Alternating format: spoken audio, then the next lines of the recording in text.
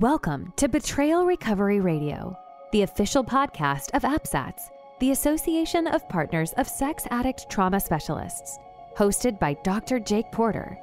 APSATS is a nonprofit organization providing professional training and compassionate support to partners affected by problematic sexual behavior and betrayal trauma. In each episode, Dr. Jake guides a conversation of enlightening insights and practical tools to empower those affected by sex addiction and betrayal trauma to use their voices and live their values. The mission of Betrayal Recovery Radio is to offer hope to those in need of healing and growth to those moving through grief. And now, here's your host, Dr. Jake Porter.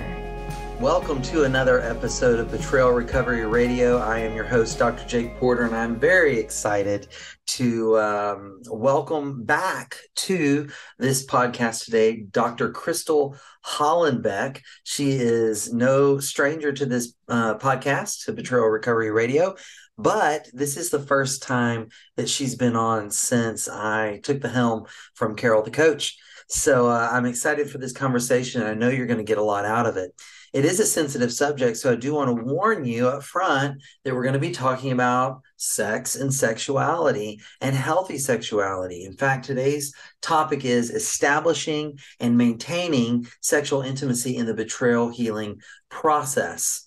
So, if you're early in your process, I absolutely think that there's going to be great information in here that you will benefit from and you'll want to have, but also be gentle with yourself and know your own limits and be willing to turn it off if you're not in a place for this conversation. Dr. Crystal Hollenbeck, though, has a lot of really great things to share, no matter where you are in this process of healing from betrayal. Dr. Hollenbeck is a certified sex addiction therapist. She's an ASSECT Certified Sex Therapist. She's an APSATS Certified Clinical Partner Specialist. And she's worked with addicts, partners, and couples in sex addiction and betrayal trauma healing process. She does 3-day intensives that are attended by individuals and couples from all over the United States, Canada, and Europe.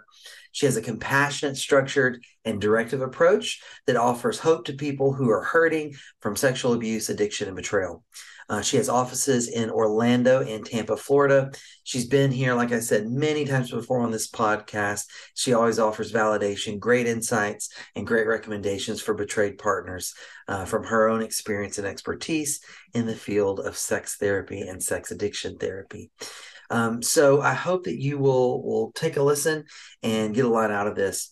Before I do move into that conversation with Crystal, I want to remind you to check out many of the great trainings that APSATS has to offer, both the cornerstone training of the multidimensional partner trauma model. There's one actually taking place right now today as this episode is being released, but the next one will be, I believe, in January.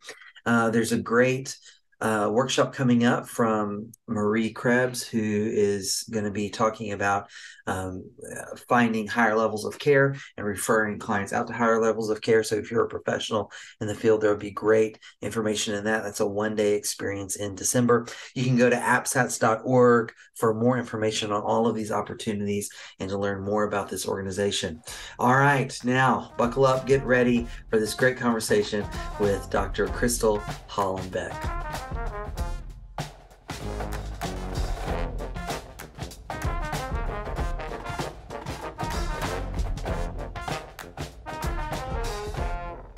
Dr. Crystal Hollenbeck, welcome to Betrayal Recovery Radio.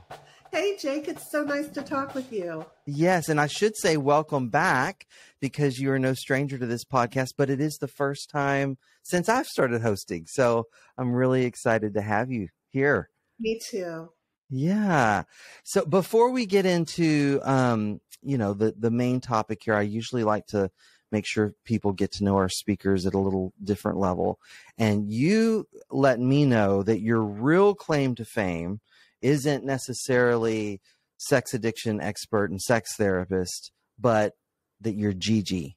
Is that right? Absolutely. Gigi to your grandson, and that you and him have an outstanding history of fort building. Hey, it's set up upstairs. It takes up the entire room, and we love to go in there and together. He's 5 and he's so much fun. So we are walkie-talkies and we go in there and turn on our flashlight and we love to do mazes together and play checkers. Oh, that is so fun. Much fun. He's the love of my life. He's just so adorable. Oh, that's amazing. It actually, I got a little bit emotional. My grandmother passed away last month, but I have memories of building forts with her when I was little and getting in there and playing. So I know you're making really good memories with him, helping him have that secure attachment. That's great. Yes. And that brings tears to my eyes. I'm sorry you lost your sweet grandmother. I'm glad you have those precious memories.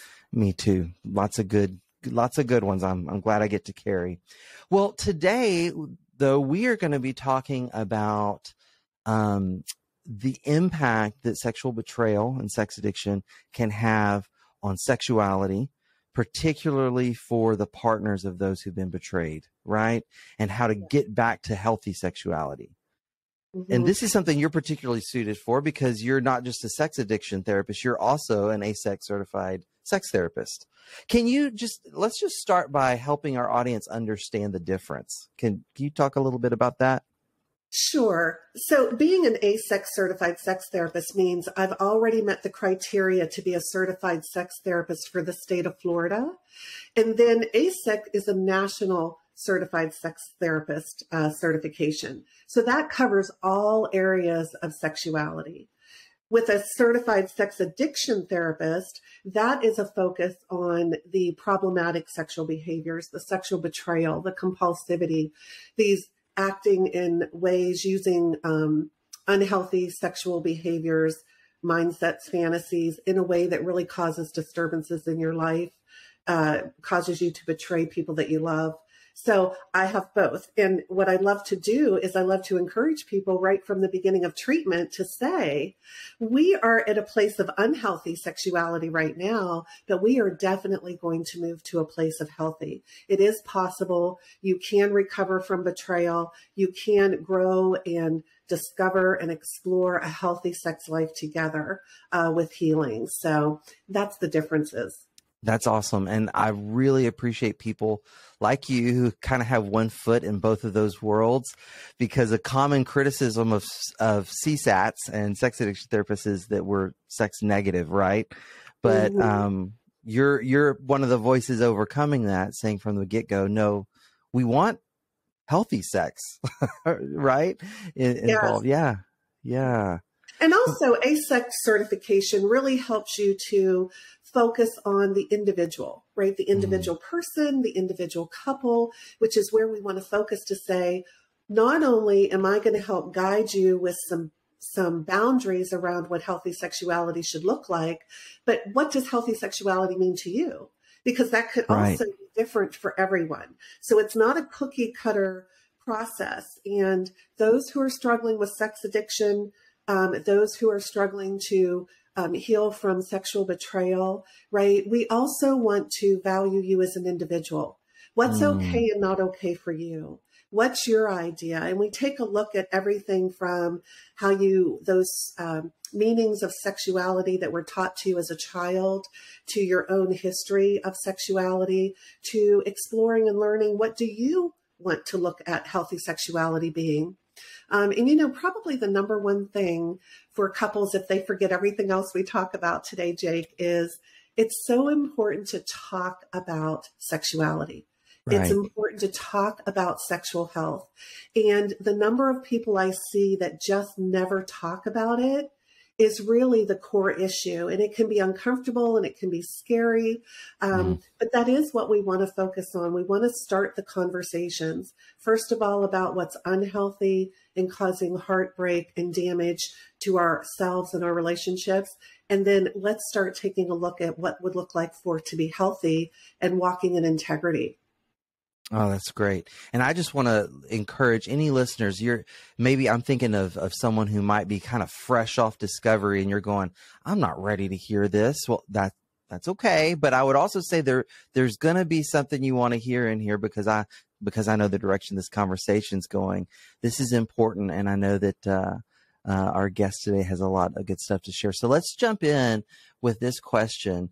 What are some of the most common ways that you see a betrayed partner being impacted sexually, specifically by the betrayal? Oh, there's so many ways, right? First of all, they're shocked. Sometimes a partner will be in a relationship with their husband where they're not being sexual.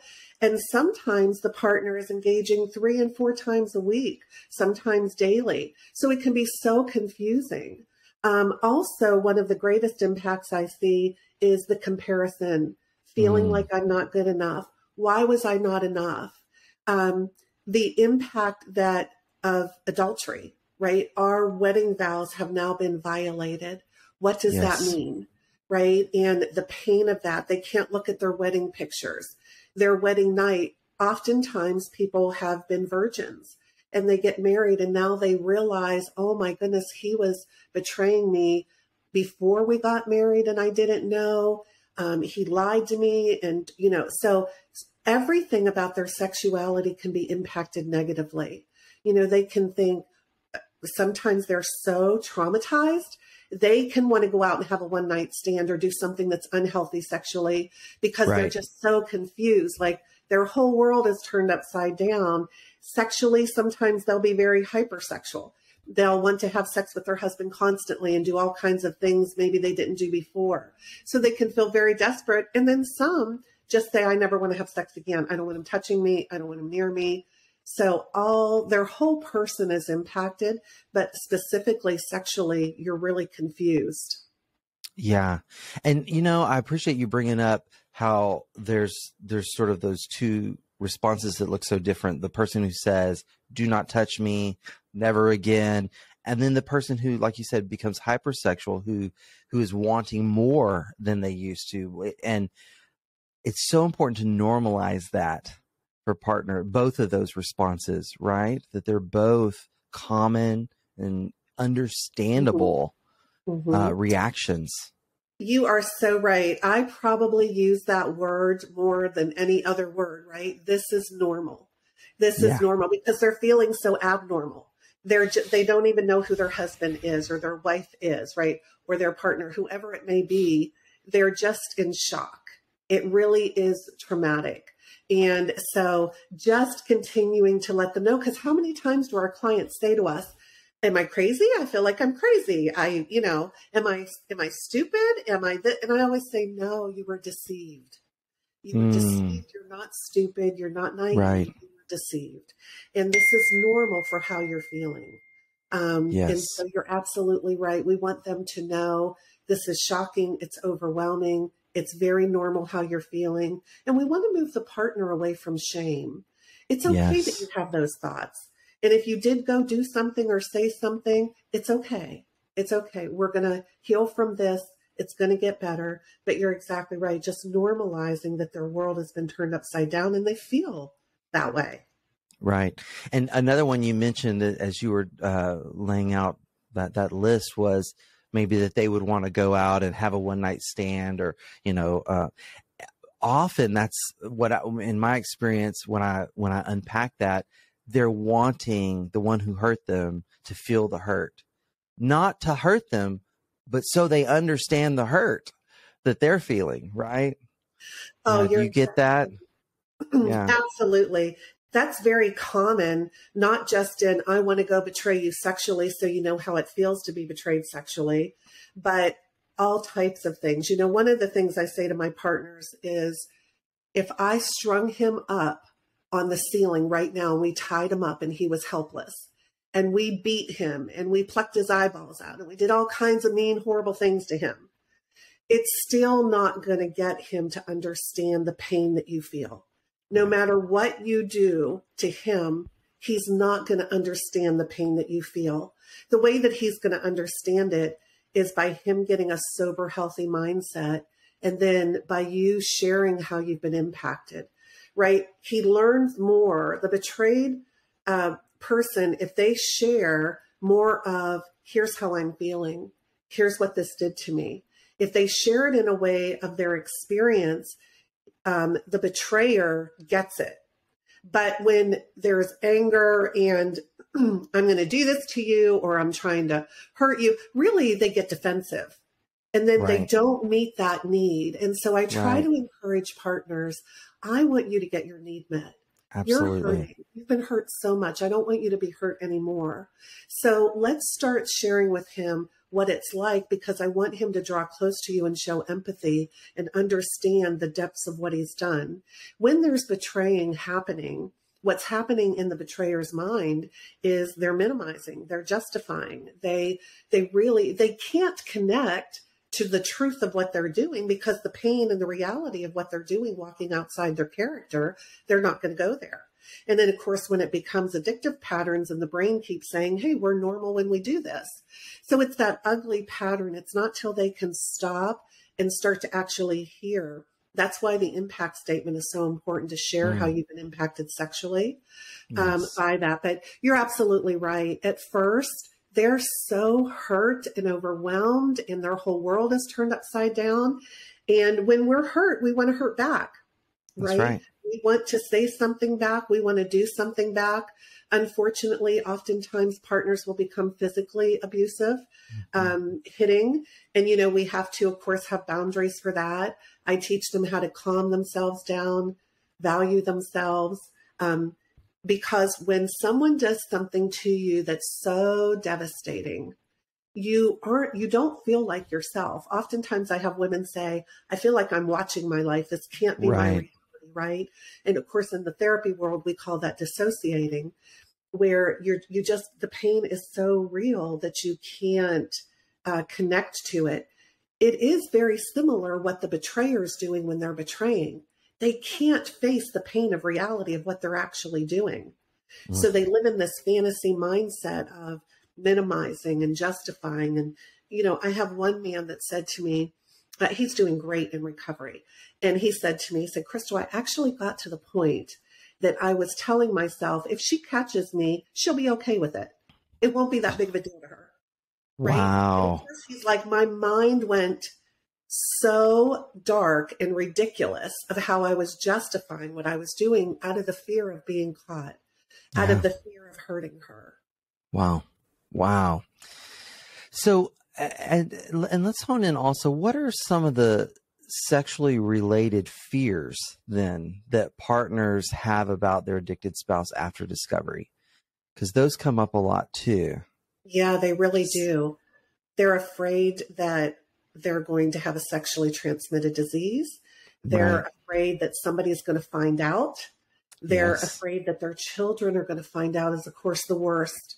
The worst thing for a woman is their children are going to find out. And of course we know sometimes the children are the ones that actually discover the betrayals, which is just devastating. They're afraid of getting an STD. They're afraid that he has these children with other people that they're not aware of, right? They're afraid that they're not enough. They're afraid that, there's just so many fears. They're afraid that their marriage is going to end. They're afraid of financial consequences. They're afraid of, if I have to divorce this person, they get angry and fearful that they're only going to see their children 50% of the time. So there's all these sexual fears, but then there's real life fears. There's fears related to parenting, society, your faith, right? There's so many fears that women have. And of course, we know that trauma, specifically post-traumatic stress, is an anxiety-related disorder, right? There's fears. And when you are betrayed, your whole person is betrayed. So you're afraid of a lot of things, right? Also, I've had women tell me, I'm afraid of me. I'm afraid of me now. I'm angry. Wow. I'm so angry. I'm having all these dark thoughts of what I want to do. It's scaring me. They're just afraid that he won't stop acting out. And I've had a lot of women say to me, I'm afraid of who I'm becoming. Wow. Right? And so again, Jake, like you said, we have to normalize that. Fear is normal. Anger is normal. All kinds of dark thoughts are normal. So when you come into therapy, we're going to teach you how to manage those intrusive thoughts of fear, anger, triggers, And a trigger is simply that triggers us to remember something. It could be something we see. It could be a word. It could be a name. It could be a smell, a taste. So yeah, fear is a very big part of when all of this is happening. Wow. And, one that popped into my mind that I would love to hear you talk about, that I hear a lot, is women wonder, if I do have sex with him, will I trigger him if we have sex? How do you handle that one when it comes up? Boy, that is such a common one. Yes, I get asked that probably from every partner. So when we come into treatment, we usually recommend 90 days of complete abstinence for the betrayer, right? And so that means no sensual or sexual activity with yourself, with your wife, or with anyone else for 90 days, because we want to do a lot of good work in those first 90 days.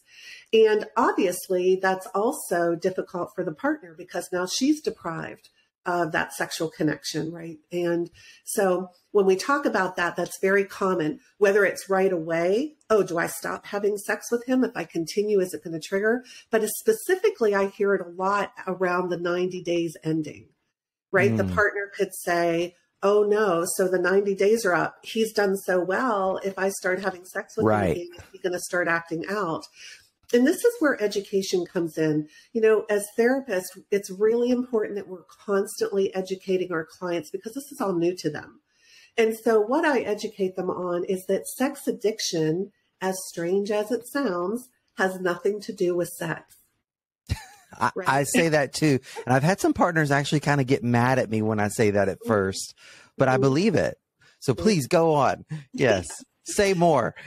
It's no different than vodka doesn't have anything to do with being an alcoholic, right? And so what's happening is there's multiple things that contribute to the why. And this is so important for the partner and the person that's betraying to be educated on this, right?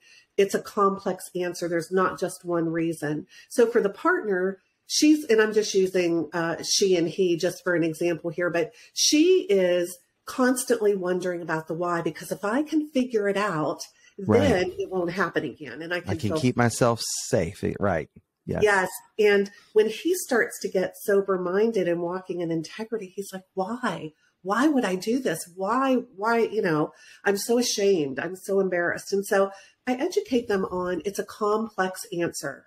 Sometimes there's a history of childhood trauma, unhealthy sexuality during your developmental years. Sometimes your sexual template is developing in an unhealthy way. The messages that are sent to you about sex, what you're exposed to at a young age. And then what happens is unhealthy patterns. You start to lie and keep a secret, and then it's easier to lie and keep the secrets. Yes. And then the brain starts to develop an addictive pattern where the brain literally is getting a dopamine hit, which triggers the amygdala to say, this is norm. This is what we do, right? And then it becomes a pattern. Oftentimes you'll hear people say, I didn't even want to do it anymore, and I still found myself doing it, right?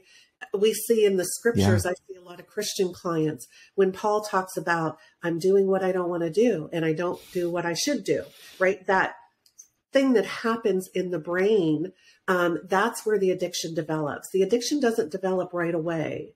It's over a period of time, and there's multiple things that contribute to it.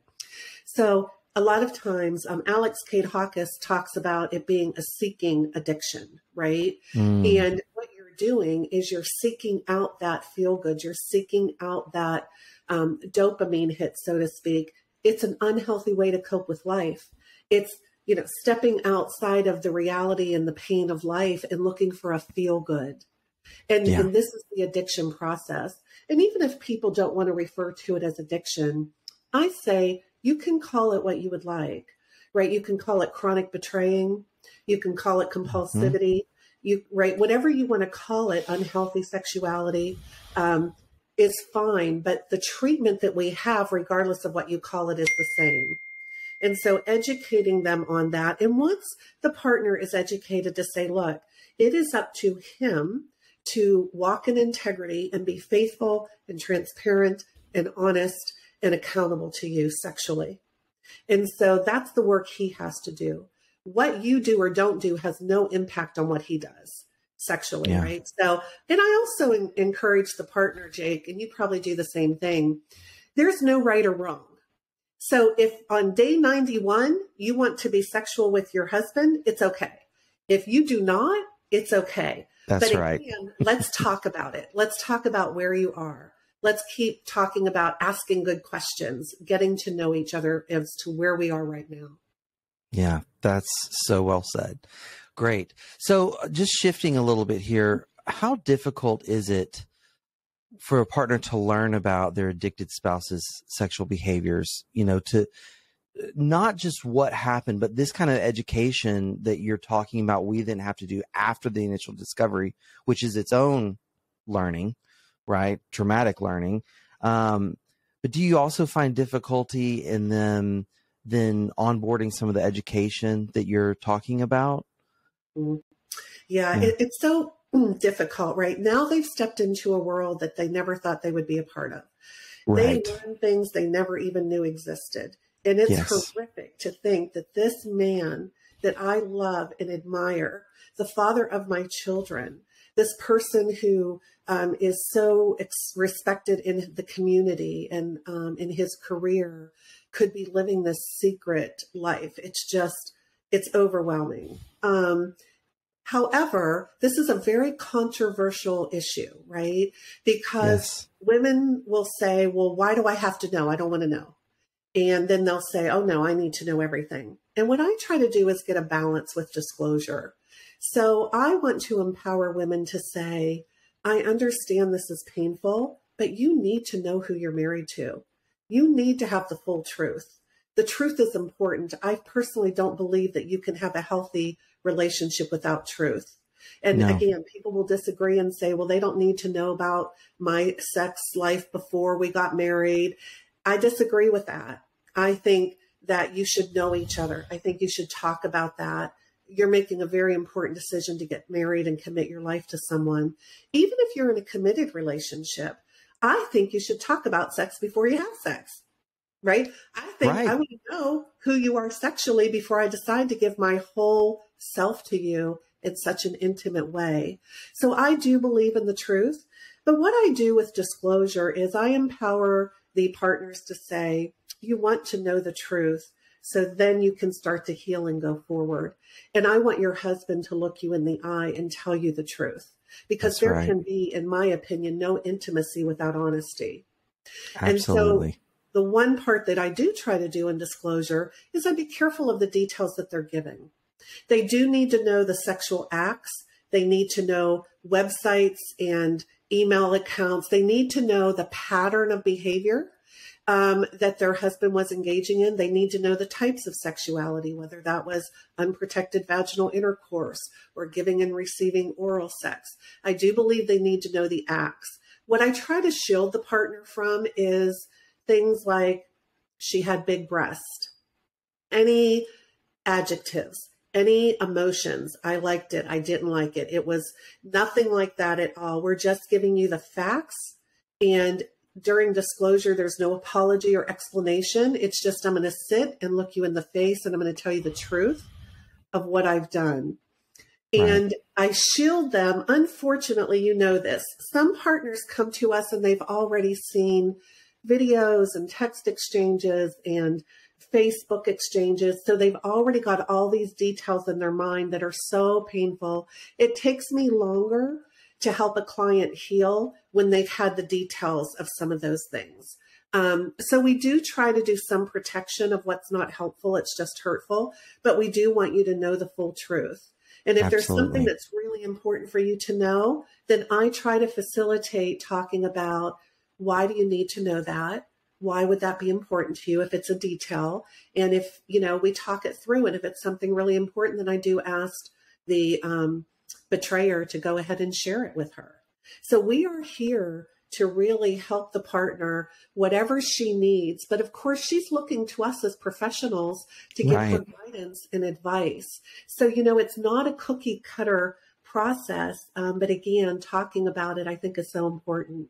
Absolutely.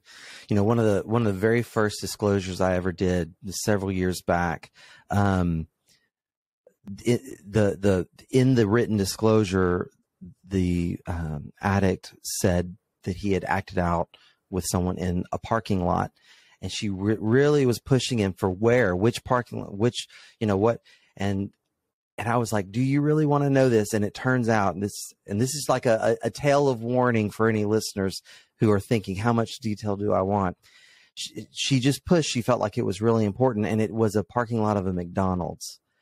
And then for the next 2 years, every time she saw the golden arches, she had to face this horrible trigger response, and so, I just felt for her on that. It's so scary. I get it. I understand the need to know, and also having that understanding of how detail can come back to create more pain and trauma longer. Yeah. Mm-hmm. Yeah.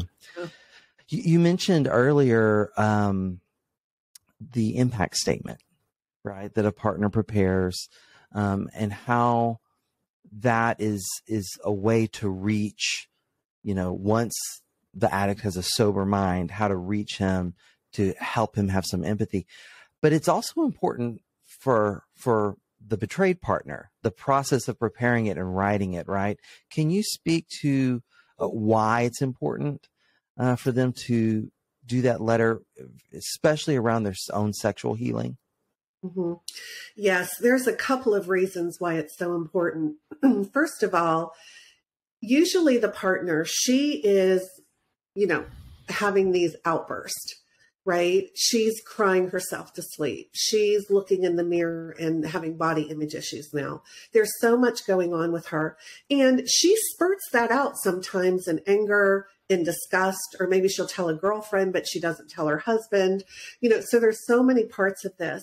I think for our own mental well-being, for your mental and emotional, relational, and sexual health, you need to sit down and tell your story. And so I do that when I do 3-day trauma intensive. So I do a lot of trauma work, a lot of sexual healing trauma work. And whether you are healing from sexual abuse or whether you're healing from sexual betrayal, I think it's important that you tell your story. And so part of writing out the impact statement is really telling your story. When you discover this, I have women do it in all different ways. I've had women that have written poems and songs, and women that will go back to their wedding day, right? Go back to the first lie that they were told. And they're telling their story. That's what the impact statement is. This is how I've been impacted. This is my story. So much focus is on the addict, right? Or the betrayer when they're sexual betrayer. And she is trying to say, this is my story. It gives her an opportunity to write out her experience. It gives her the opportunity. I also ask them in the impact statement, have a voice for what you will never put up with again. What's acceptable and not acceptable? What do you expect going forward? Yes. And just about every impact statement I do as well, the partner is loving and kind and says, I do love you. I do see the effort, the work that you're doing. I do have hope, so they usually also express something, but it's very important that they just be raw and real and share. This is my story. The second part of it is, I think it's essential to the addict's healing. So he gets a copy of that impact statement, and then I start to work on the restitution letter. So we do disclosure, which just gives the facts. We do the impact statement where he hears in her story and what he's done to her, right? How it's impacted her. Then in the restitution letter, there's 3 parts there. He's going to admit what he did. I broke our wedding vows. I put you at risk for STDs. I broke the law, whatever it is, right? He's going to apologize, show remorse. Then he's going to take her impact statement and he's going to use parts of that and really share empathy, understanding, talk from his heart about how he's impacted her. So then she really sees that, oh, he heard me, right? He does understand. He is showing empathy. And then the third part is, here's my commitment to go forward differently. And so it's a beautiful time then after the restitution letter, I start to focus on building and maintaining a healthy marriage, both relational intimacy as well as sexual intimacy. Wow. That is so well said. I agree on every point. It's such a pivotal moment for both of them and for them as a couple, because often this is the first time they've been able to talk about these things, both of them from a grounded place. And grounded doesn't mean you don't have big emotions, right? But they're both fully there, fully present. Such a powerful, powerful thing. I'm sorry. No, go ahead, please. Go ahead. That's something that's so important. I think that's why it's important that we do it in the office of the partner's therapist if you're not seeing them. Sometimes I'll see all three parts. Sometimes I just see the partner or the addict or the couple, but most of the time I see all three. But we would do it in that setting because I've had so many clients say to me, we could have never had this conversation at home. No. And of course, we do our prep work with them, Jake, as you know. We prep it. We provide safety. We have them have a safety plan for afterwards. They have support for after that session. But we are there to facilitate. We are there if they get overwhelmed because we want her to have a voice and him to be able to sit there and be present and look her in the eye and hear it. And I just wanted to say what you said there is so important. Yeah, it's absolutely.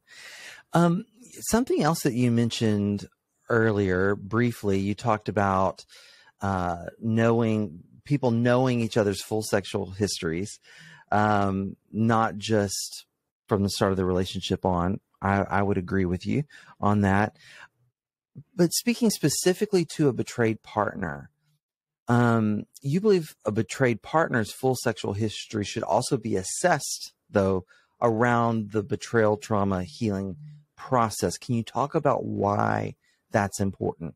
Because I think that's missed. I'm just going to be real bold here. I think a lot of our colleagues are afraid to go there because it's such a tender thing, and they don't want it to any way imply that there's some reason or fault on the betrayed partner's part. But I agree, it's so critical. Can you speak to that? Yes, absolutely. I think it's important to do with every client, actually. I do the same thing with the addict that I do with the partner. We go from birth till today, and we take a look at sexual exposure, sexual mapping, relationships. How did they start? How did they end? What was it like with your parents in the home? What were you taught about sexuality, your sexual experiences? It's so important because not all the time, but often I have partners who are victims of sexual abuse from childhood. I have partners that came out of homes and they have a pattern of choosing men that don't value them and treat them well. They have their own body image issues. They were taught that they are to service the man, that it's their role to keep him happy sexually, and if he's not, it's their fault.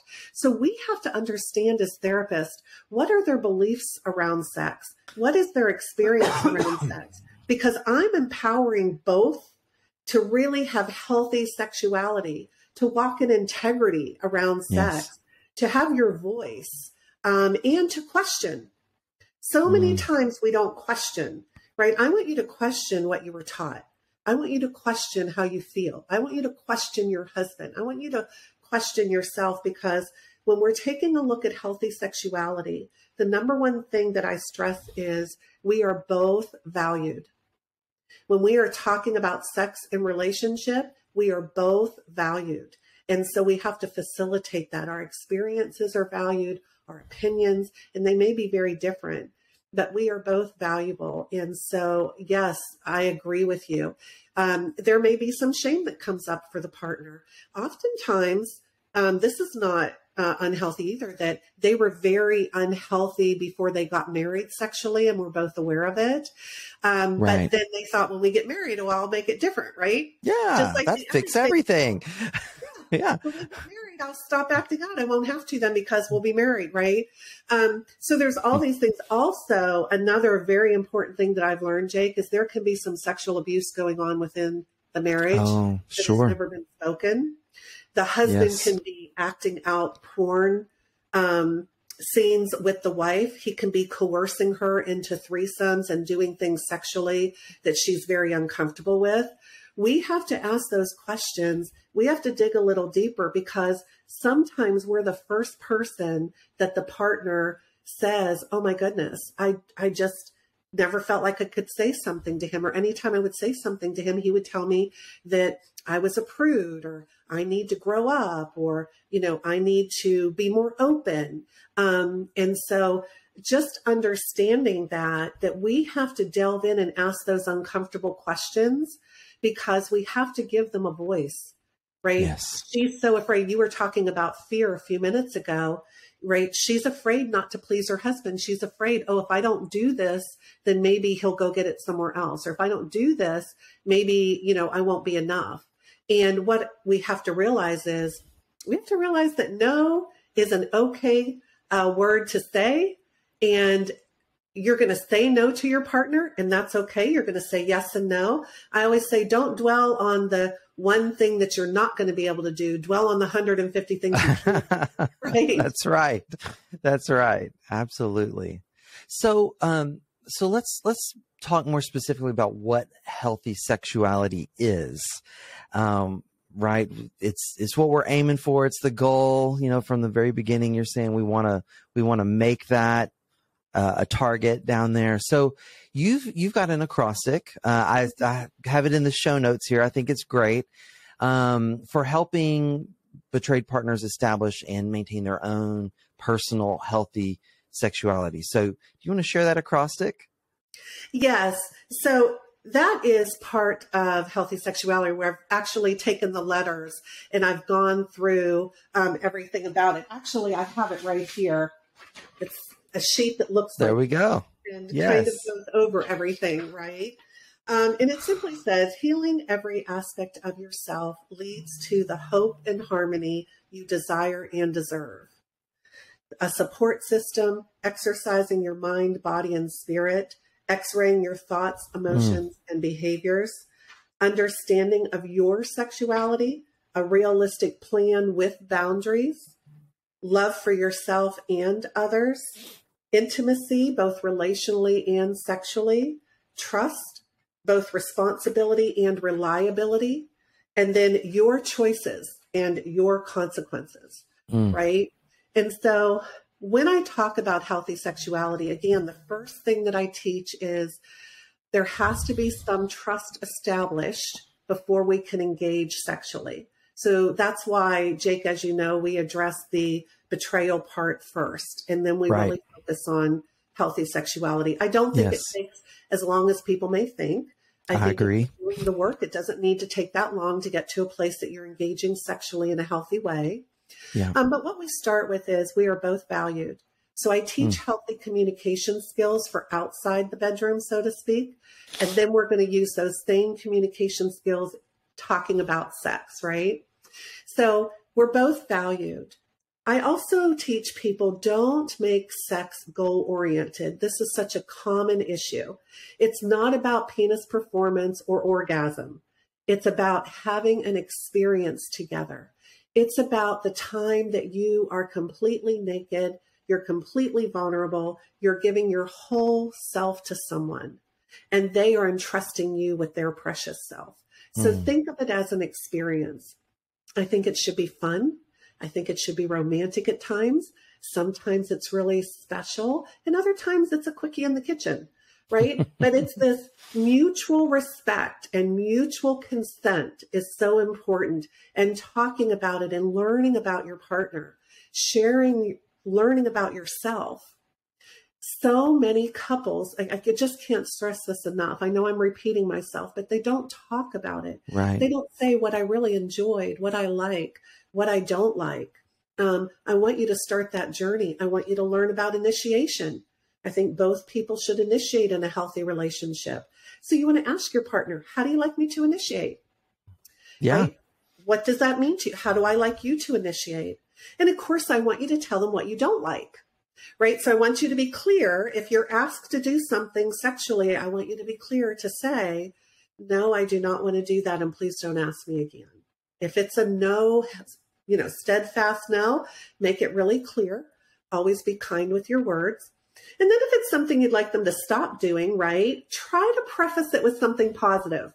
Try to say, I love it when you kiss my neck, but I don't like it when you stick your tongue in my ear. Please don't do that again. Right? Yes. Yeah. We want to try to really just that open communication is the key.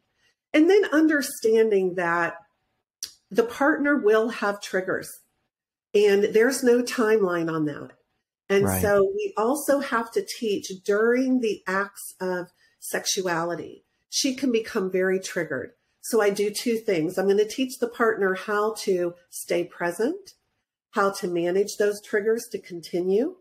And then I'm also going to teach the addict how to recognize when she's triggered, what to do in that moment. And of course, it's always okay if we stop and just cuddle and talk, ask for whatever you need, but it's always okay to stop. But if we can work through it and continue, then we're going to try to. So we start addressing those things. And I do think it's important, Jake, you talked about our colleagues.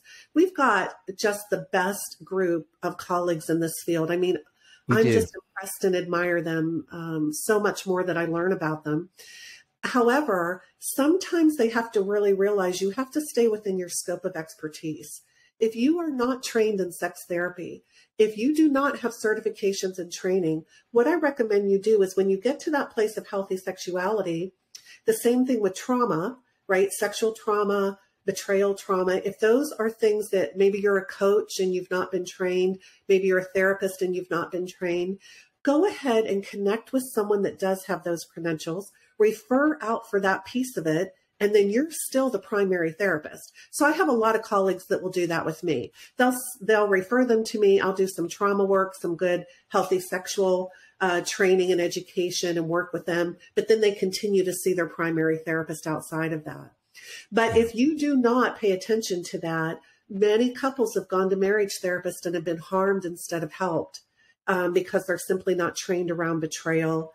They jump too quickly to let's fix marriage problems when we haven't built the trust. Right. So I don't think it takes that long. I like to get disclosure done within 6 weeks, if possible. Of course, sometimes it takes longer, but we want to get a treatment plan done immediately that the wife is aware of and has input into. Start disclosure, start working on the impact statement. We don't rush it, but we're addressing this immediately because we want to keep getting them to a place where we can build and maintain a healthy marriage. Absolutely. Oh, all of that was so well said. I appreciate that a lot.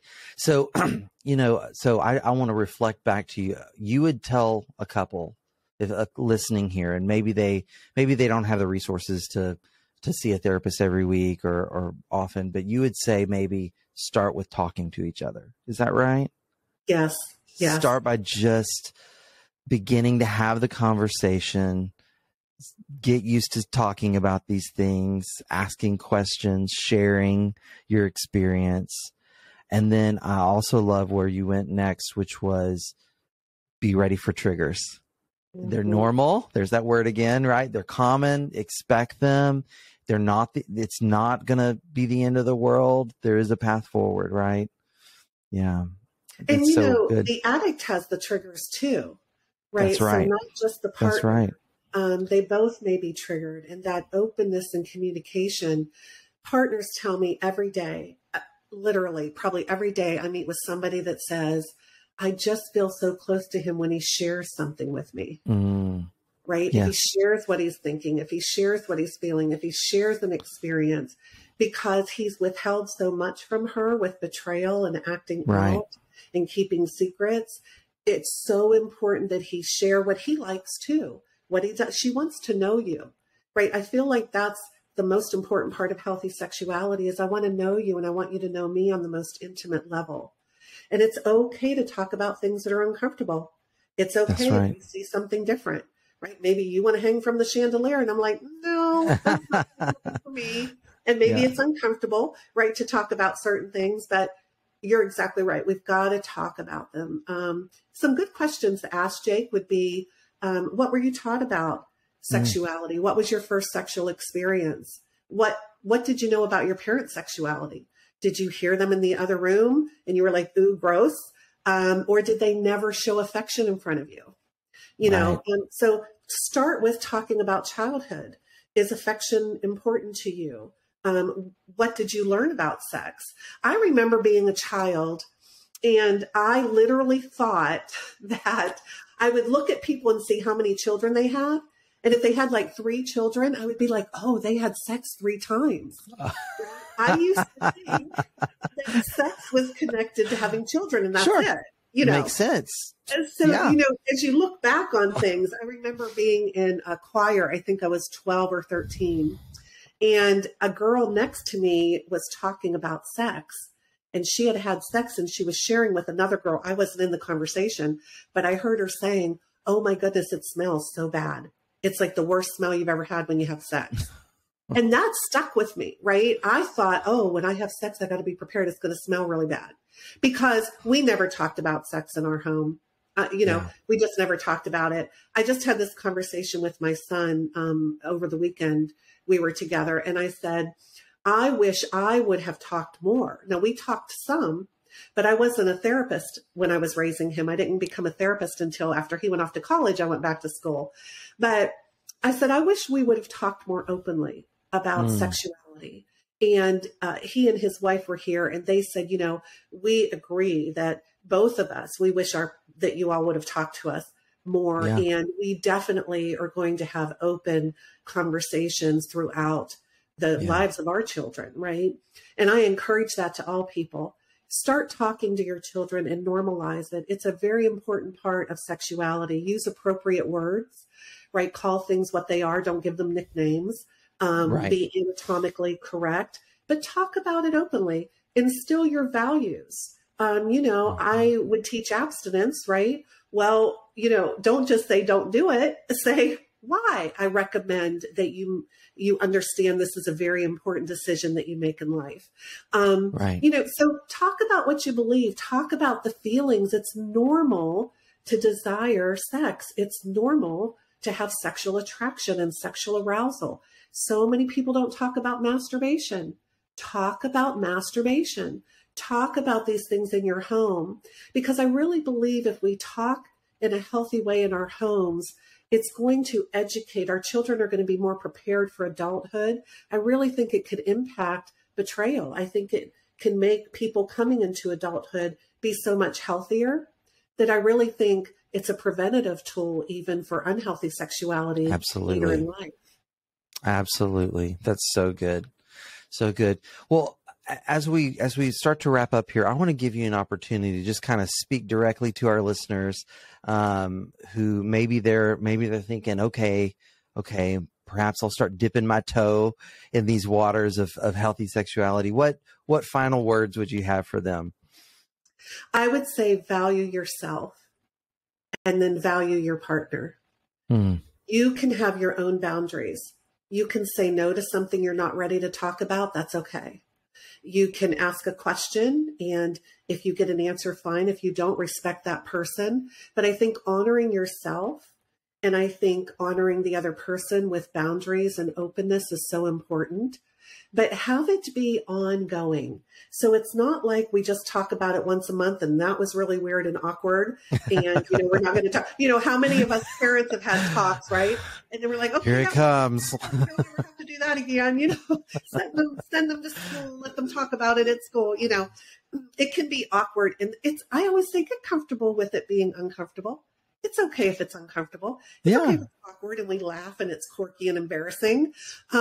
But I really think it grows a deeper sense of intimacy, and it gets you to express yourself. So express yourself, share your thoughts and feelings, share your questions. One of the most important parts of healthy sexuality is exploring and discovering together. Yeah.